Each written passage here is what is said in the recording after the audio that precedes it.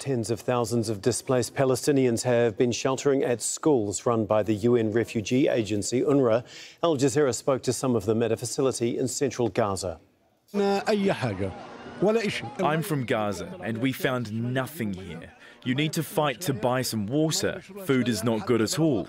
They shouldn't have brought such bad food. We came from Gaza and we're being attacked here and there and everywhere. Our situation is miserable and our wives and daughters are in the streets. No Arab country wants to help. Why are we living? We escaped. We are scared. Shelling is everywhere. The world must understand our situation. We have children and we have sick people. And also the displaced people who are suffering from cancer. We are terrorized, and someone must understand how terrorized and horrified we are. We have no food, we have no water, there are no toilets. We are left to stay on the streets. They have destroyed my house. I have no other place to live. I don't know where to go. Our life is hell. They told us to go to the south, and here we are in the south.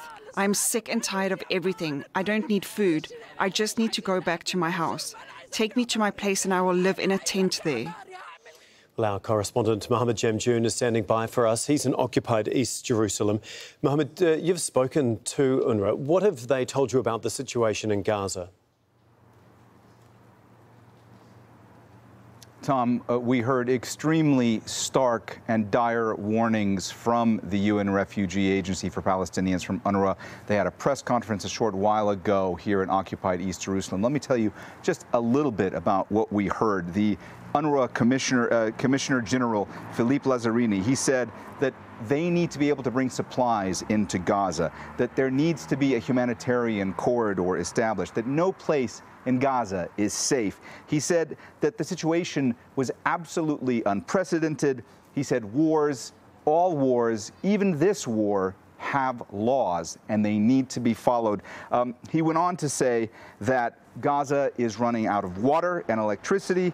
He said Gaza is being strangled and it seems the world right now has lost its humanity. If we look at the issue of water, we all know that water is life and Gaza is running out of water and Gaza is running out of life. So extremely dire warnings about what is going on from UNRWA.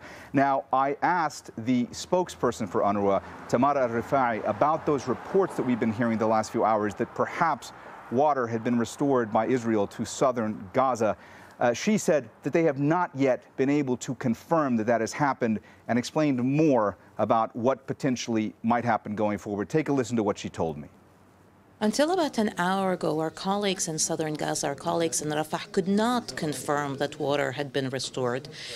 But even if the water is restored, the water is going to go to big containers in Gaza, which means that the water will need to be trucked to different locations. And to truck the water to different locations, we need fuel for the trucks. So it's really a chain of events that need to happen before people can actually get water.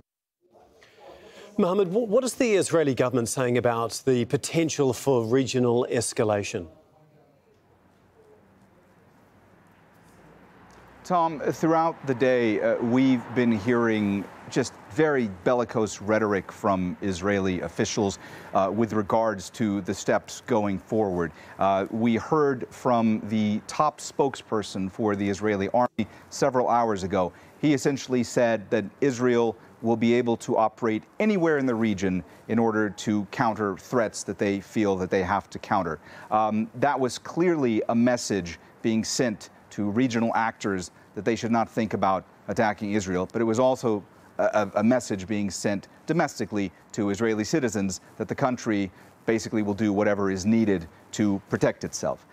Now, we also heard from the Prime Minister earlier in the day, Benjamin Netanyahu. He met for the first time with that expanded emergency cabinet that has been established this past week, and he said that Hamas will be demolished.